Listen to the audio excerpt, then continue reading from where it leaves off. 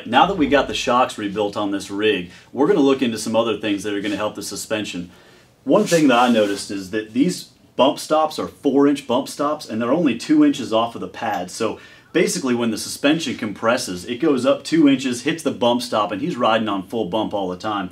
In order to utilize the amount of valving changes that we did in the shock, we're going to take these bump stops, go internal, and we're going to put a shim inside here that's going to make these bump stops from 4 inches to 2 inches, allowing the suspension to do what it's designed to do.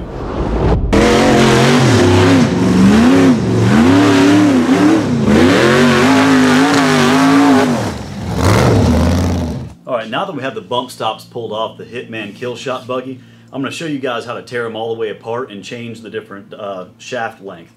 These particular ones, they measure in at 3 1/4, and we're going to drop them down to 2 inches. Now, just for time's sake, again, I took the nitrogen off the top of these things. I like to take these, put them in a vise, hook up my gauge, and then crack the gauge loose and purge the nitrogen out while holding it up in the air. Any oil that comes out will go into this and drop all the way back down into the bump stop. So let's break these things loose.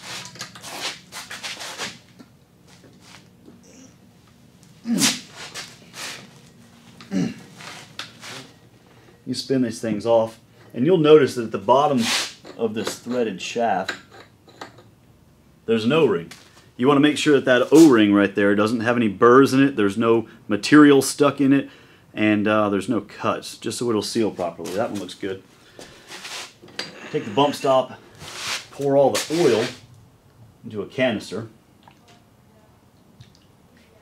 I kind of like to cycle and get all that stuff out of there.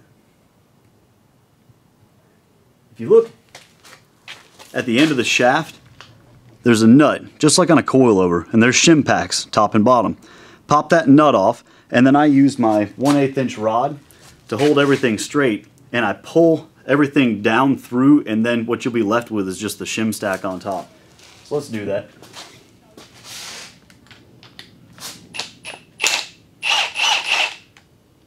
Okay. There we go. I'm going to pull everything down to the bottom.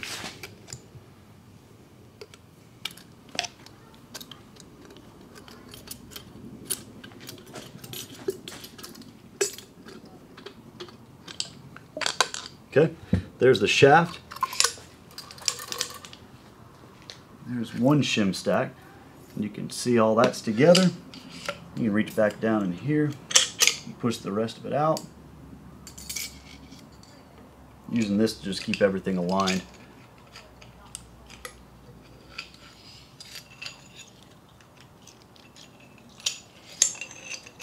Okay, there you go. Now, this is what we're going to be modifying. This is just a piece of steel that they've cut to be the right size. This is 1.5 inch outside diameter, and it looks like 120 wall. So what I'm going to do is I'm going to take a piece of tubing and I'm going to put it in my lathe over there, and I'm going to cut it to where it's long enough, 1 1/4 longer. It'll sit on that shaft and limit the amount of travel that this bump stop has.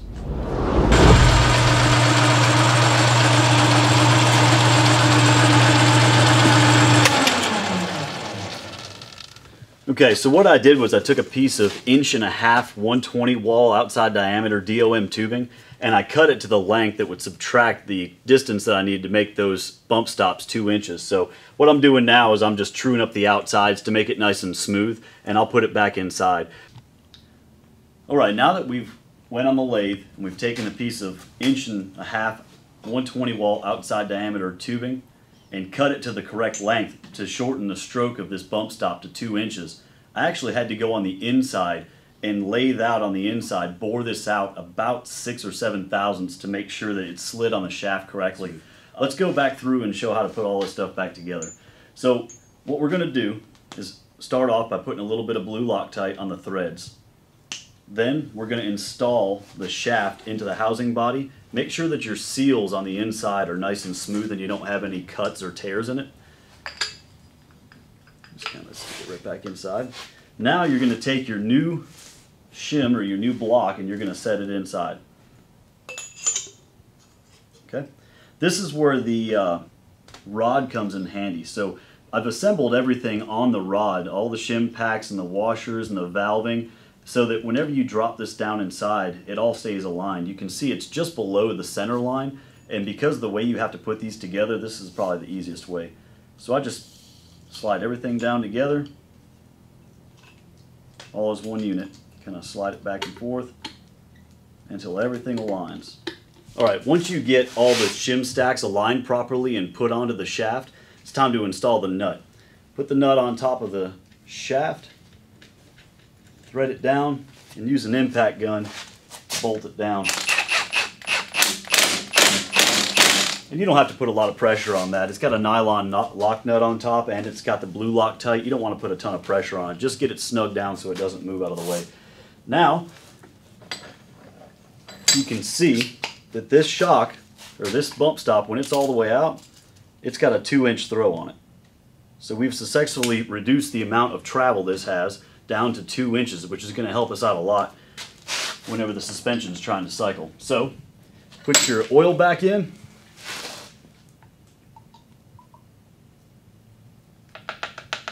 Alright, and then we're going to put our cap back on. Remember what I said about that O-ring, make sure it's nice and clean.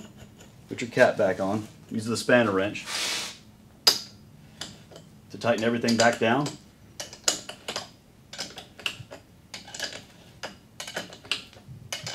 And then you're going to charge it back up with nitrogen.